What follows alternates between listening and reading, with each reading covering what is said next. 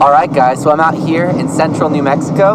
Tonight I'm going to be looking for New Mexico milk snakes, Lampropeltis gentilis, formerly known as Lampropeltis triangulum celaenops. They're one of my favorite snakes to look for, but driving out here, I found this guy. Cool little bull snake. Really cool little find. I love finding these guys so much. This one was so calm. He was just slithering vertically straight up the road. I've never really seen that. Usually snakes are crossing the road. So anyway, tonight should be an awesome night, and I'll keep you updated on whatever we find.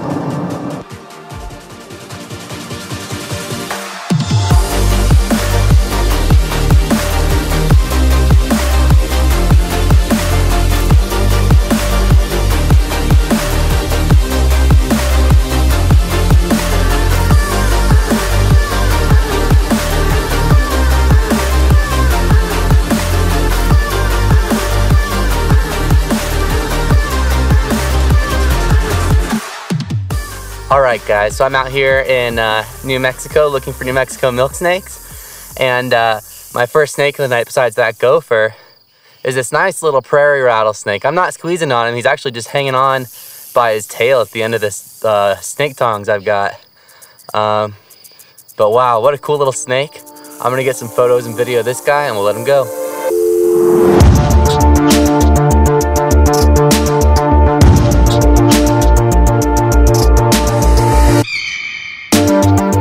Alright guys, so one of the snakes that I find when I'm out here looking for milk snakes are these cool little line snakes, but they're one of the stinkiest snakes you can find. They love to poop on you.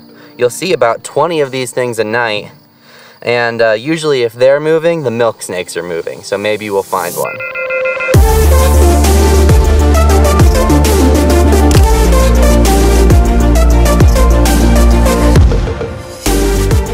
Alright guys, so this is it. This is a New Mexico milk snake, Lampropeltis triangulum celaenops, or now known as Lampropeltis triangulum gentilis.